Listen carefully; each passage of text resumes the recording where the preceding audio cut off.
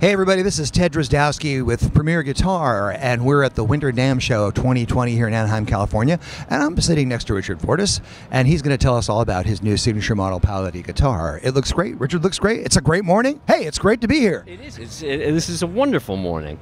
Okay, so this is the guitar. It is made out of 150-year-old wine barrels. Like, for real, that's where the wood comes from. It's chestnut, which I don't know. I'd never heard a chestnut guitar, and I thought it was sort of gimmicky at first. I was like, yeah, okay, wine barrels, right? It's really phenomenal sounding tone wood, very vibrant. The leather actually takes a bit of the top end off of it, which works well, because that was another thing. I was like, I don't know about the leather on the top, and they're like, well, just try it. We've been experimenting, and then I did. It's basically, you know, a juniorish type of body with a telly bridge, but with the reverse angle. The pickup is a replica of a pickup, my favorite telly pickup that I have in a 51 no-caster that I love. And we reverse the angle.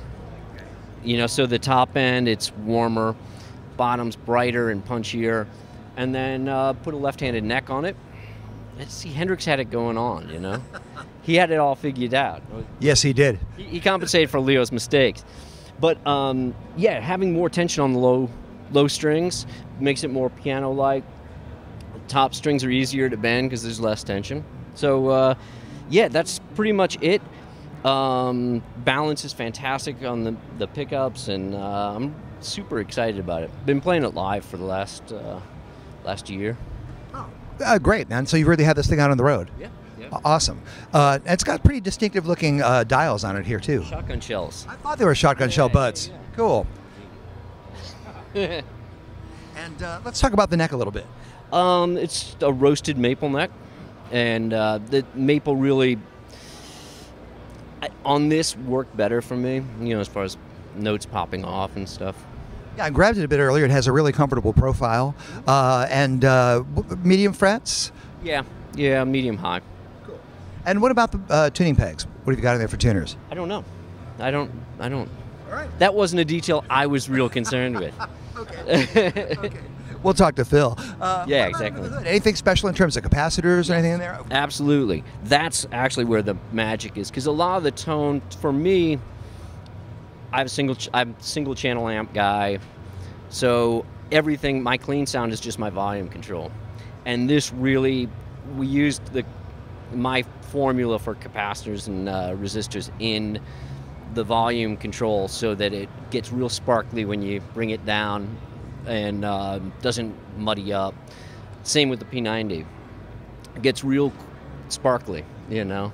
And there's a huge variation in tone just within the volume. You know, from when it's wide open, it's more on the P90 tip on the bridge. Real honking.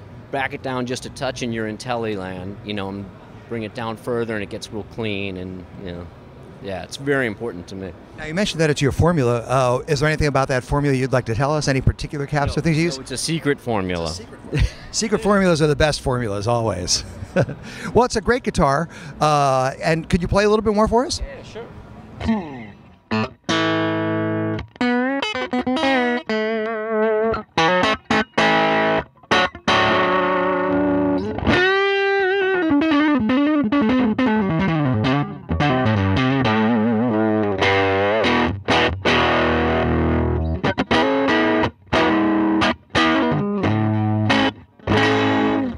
Great. That P90 especially purrs. Sounds really good, right? Yeah, it does. It does. All right. Well, thank you so much for being here today and showing us your signature model from Paoletti Guitars. And thanks everybody for coming and checking this out with us online. Go to premierguitar.com and see a lot of video from NAMM all the time from now on.